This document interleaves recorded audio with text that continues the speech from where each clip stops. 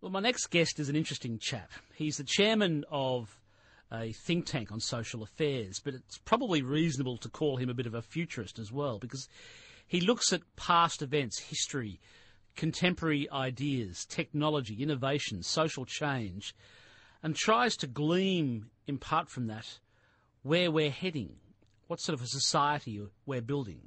His name is Mal Fletcher. He's coming to Australia next month, in fact to Queensland as I understand it. He's the chairman of 2020 Plus. Mal Fletcher, good afternoon to you. I think you're in Spain at the moment, Mal. I am, Steve. Yes, very beautiful afternoon. Good evening to you. Well, it's lovely to have you along. I really appreciate you taking time out. A pleasure. I want to draw just a couple of different themes and ideas from you, first of all, if I can. You talk a bit about sort of the future and things that will guide it and lead it and create it. And one of the things that's predicated on is you talk about millennials, is this group of people who will have a big impact on the future. First of all, who are millennials? What are they? Well, it's a name we have for a generational cohort, a group of young people who are aged today in Australia between about 5 and 25. Some call them Generation Y, but the research we've done suggests they don't much like that name because it ties them too much to Generation X, and they don't feel they have much in common with that generation. It's a generation that's shaped, as any generation, by shared experiences, and the millennials are particularly shaped by, first of all, very good nurturing and protection in childhood. Some would say they've been overprotected. You mean they had good parents, Mal Fletcher? They've had good parents, and most of the parents are younger baby boomers and older Gen Xers, and they're also the first digital generation, Steve. They've been raised with digital technology from birth, and as a result of all of that, I think they tend to be quite optimistic about the future and the part they can play in it. They're quite civic-minded. You know, they believe in the power of the collective to get things done on a big scale. And being digital means they're also quite prone at times to switch off quickly and to switch off completely. And so employers, for example, sometimes find it difficult to get millennials working in a long-standing project with a multi-generational team. And that's one of the things we're talking about when I'm in Brisbane. These millennials, they're going to be terribly influential on the future, as I read your writings. In what way? Why are they going to be so influential? Well, first of all, by virtue of their size. It's a bigger generation, demographically speaking, than even the very large boomer generation of which I'm a part. So in numbers alone, it's very influential. But also in terms of their positive outlook on things. They do tend to believe that their generation will have a bigger impact on history than any generation in modern or postmodern times. For example, one survey here in Europe not so long ago asked millennials, what are the two groups of people that will have the biggest impact on the future? And their answer for me was intriguing. Number one, young people. Number two, scientists. And that says a lot to me about the way they're willing to engage the future. And I'm very passionate, Steve, about the idea that it isn't technology that shapes the future, and it's not even events that shape the future. It is human choice and human response to technology and events. So the way these young people respond is going to shape the future. You argue, I think, that this is the first generation born into full-blown globalism. What are the globalist forces that they were brought into? What does that mean? How is that different from, say, from our boomer generation, or in my case, Generation Jones, I think I am? Generation Jones. I think globalism, in strict terms, simply means the breaking down of barriers, doesn't it? The barriers to trade, economy, travel, migration. And globalism has given rise to government policy now in parts of the world, including Australia, which we call multiculturalism. Putting as many diverse groups as you can into a small space and hoping that it creates a more colourful culture. In most cases it does. And then linked to that is pluralism, which basically says, well, if we're going to have so many diverse cultures living in a small space, we're going to have to get used to the idea that there's more than one way to do something. At the end of the day, perhaps people are saying all ideas of truth are equally true. All lifestyles are equally valid. Whether that's true or not, I don't know. But those are the forces that feed into globalism. So they're postmodernists, cultural relativists, that sort of thing? Yeah, that's the environment, the milieu that they were born into. I mean, that postmodernism really started as a movement in the arts and architecture back in the 30s and 40s, but it didn't find its way into mainstream thinking and culture until the late 60s, early 70s. And so the whole relativistic way of seeing things is something that millennials have grown up just assuming today. And so there are many arguments we would have had in the 60s and 70s on moral and ethical issues that they won't even have today because they just assumed a different starting point. If you've just tuned in, I'm speaking with a chap by the name of Mal Fletcher. Mal Fletcher is chairman of 2020 Plus. It's a London-based think tank on social affairs. It's got quite a high profile in London, although Mal Fletcher is originally Australian, I think. How long have you been living in London, Mal Fletcher? Well, we've lived in London for just 5 years. We lived in Copenhagen, Denmark for 10 before that, and I was 37 when I left Australia. So if you like, 2/3 of me are Australian and 1/3 is European now. Thank you. Now let me ask you something else. Let me continue on to the next step. Part of the feature of the world that's growing and that's developing is that you describe it, I think, as an age of post-ideology politics that I think in particular you argue that political parties haven't come to grips with the fact that in the age of post-ideology politics we're looking for something more than personality to take place. We're looking for leadership based on conviction, not convenience. What do you mean? Well, there's two questions there. On the ideology side of it, society generally in the developed world is becoming de-institutionalized today. Generally speaking, people are much less inclined to belong to a religious group or a social club just because their parents did. And that's also true in the area of political affiliation. There is evidence that when we're really unsure of who to vote for, we will fall back on family loyalties. But we're more open to being convinced, I think, by alternative points of view than perhaps our parents were. So political parties are starting to slowly get used to the idea that they can't preach ideology, that they have to talk more about perhaps values and specific issues. That's partly a response to rapid change. Ideology is too rigid to provide answers in times of change. But it's also because people are not looking for dogmatic, rigid systems of thought. In a way, they're looking more for worldview, for a framework for thinking. So politicians, like all leaders, have to be skilled at giving the worldview behind their decisions. What's the basis on which they would take a difficult decision, and where those convictions lie behind that worldview. But it's less about ideology. I assume that must apply not just to political groupings, but also to religious, philosophical, cultural, and more, right across the board. Yeah, it does. It applies in the corporate world. It applies in civic leadership. I just heard you talking to your other guest about King Lear, and it is true that human beings since the time of Shakespeare haven't essentially changed, but times change. Insecurities remain pretty much the same, I think. And in times of unprecedented change, we look for leaders who can act as landmarks. The people that can be that one unshifting point of reference in a storm of change. I don't mean unshifting in the Luddite sense, totally resistant to any form of forward movement. I mean unshifting in the sense that decisions, sometimes very rapid decisions, are made on the basis of proven values. And I think that's what leaders of all stripes need to be good at today, be very strategic in our thinking, identifying not just future trends, but likely human need in response to those trends and trying to get ahead of that curve.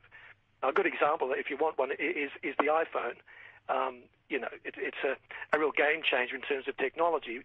There's already been 2 billion application downloads for this thing, and it's only been on the market for, 3 years?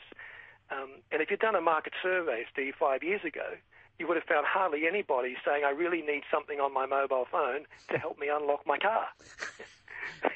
Yes. The technology has given rise to a new perceived need. So the needs change. But even behind that, the iPhone is built on certain strong convictions, good design, quality manufacture, backup service, customer loyalty. This isn't an ad for iPhone. I don't even own one. But the principle I'm trying to get across is there is convenience, it meets a need, but it's also based on some proven conviction.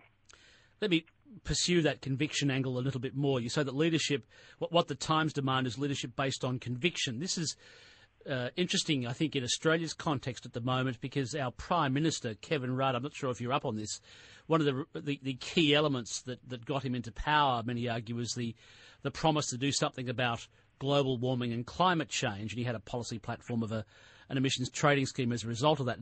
And it was shelved in the last week. He basically put it on the shelf and said, I'm not going to tackle it now, 2-3 years down the track, politics allowing. And there's been a huge response in his popularity as a result, a dropping of his popularity stakes. And people are privately saying, well, what does he believe in? What is the thing he stands for? If this, what he described once as the greatest moral issue of our time, is so easily put on the shelf for political reasons.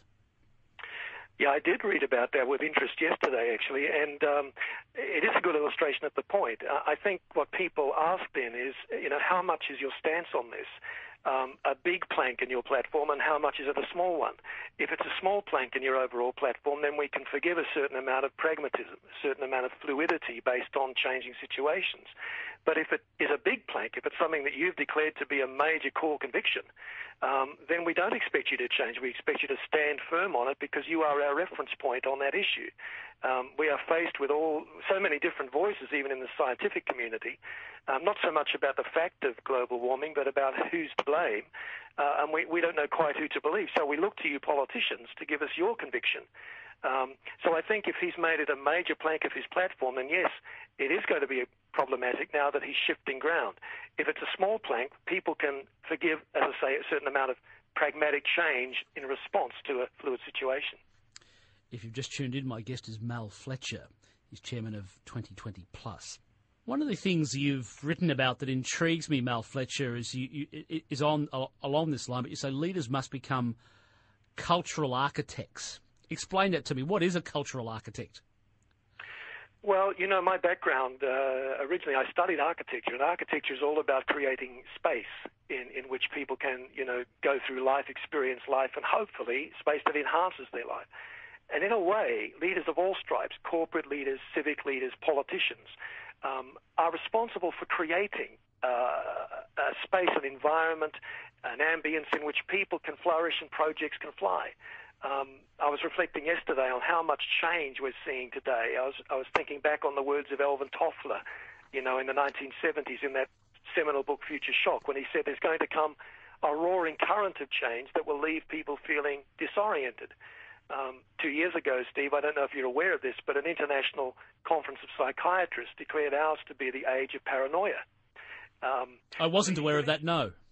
Well, a leading British psychiatrist last year said that 1 in 4 Brits have irrational fears, and many of those, he said, are based on things like urban isolation and the pace of change.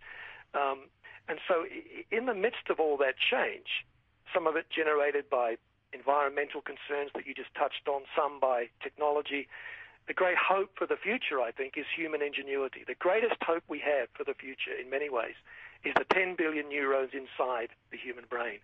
And we need leaders who can equip people with the skills, the confidence to innovate under pressure in the face of change. So here we are in the age of paranoia, as the British psychiatrist dubbed it.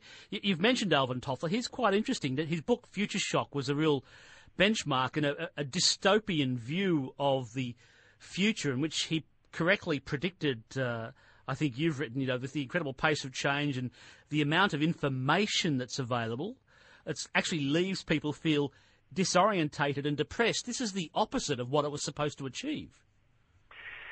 Yeah, in many ways, I suppose. And what was interesting to me about that book, now that I look back on it, it's 40 years old, there's not a single mention of mobile phones, there's not a single mention of sat-navs or any of the gadgets that we think of as being manifestations of future thinking.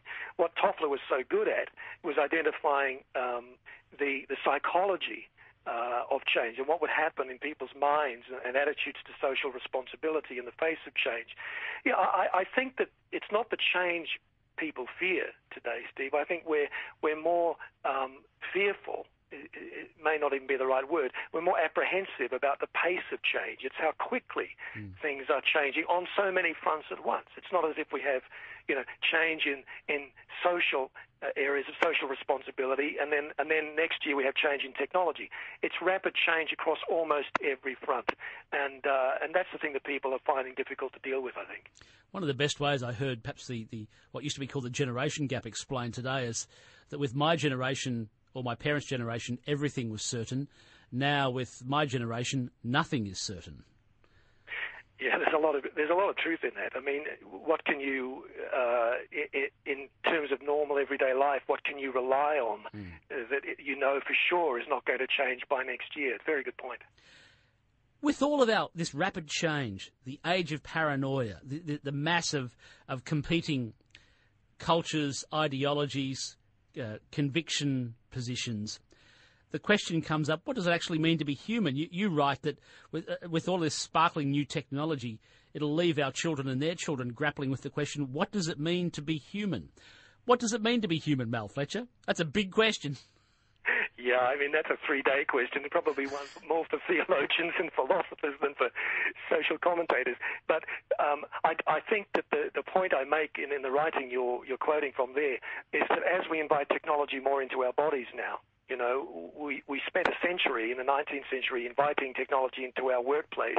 The 20th century, we increasingly invited it into our homes, and now we're inviting it more and more into our bodies. And it's a wonderful thing, for example, to be able to inject a nano robot into your bloodstream to measure your insulin levels and blood pressure and so on. So what's a nano robot? We've heard a bit about nanotechnology, but not much. Well, nanotech is the technology that allows us to build machines from the atomic level up. So instead of building things with large pieces of material that we can handle or machines can handle, you know, we're talking about submicroscopic particles and building very minute machines that really are impossible to see with the human eye. And this is not futuristic. This is happening now. So, you know, if you saw the movie Inner Space, that's probably the most populist representation of nanotechnology. Mm-hmm. But this is good technology in the sense that it allows us to know things about our physical condition we would not otherwise know. But again, the question is not the technology. That's amoral. The question is what we will do with it. And we will have to, I think, reflect more and more on what it means to be a human being, where we draw the line between man and machine. So I think in the next 10 years, Steve, we're going to see ethicists becoming part of a very big growth industry. If someone's listening tonight and they want some idea of what to suggest to their high school student about a good career, it might seem a strange one, but believe me, ethics and professionals who do nothing but look at ethics are going to be in big demand in the business world in the years to come. Simply because the rate of technology, its change, is really challenging the idea of what it means to be human and how we should behave as a result. Yes, it's raising a whole series of new questions. For example, in the age of Facebook, 400 million people, I think it is, Facebook claims now, 50 million tweets a day on Twitter. In that age, do we prefer cyber to real? I don't know how much you read about it in Australia, the case of Joseph Fritzl in Austria, who kept his daughter locked up for 18 years in a basement and fathered several children by her. And no one in that small village in Austria seemed to hear anything in all those years. And yet some sound engineers did tests there and apparently found that it's quite possible people did hear something. And yet if they did, they chose to do nothing about it. So maybe it's easier, not just in Austria, but worldwide, for us to talk on Facebook than over the back fence. So there's a big question there. How do we deal with keeping our human interactions alive face-to-face when technology means that we tend to be staring more at screens?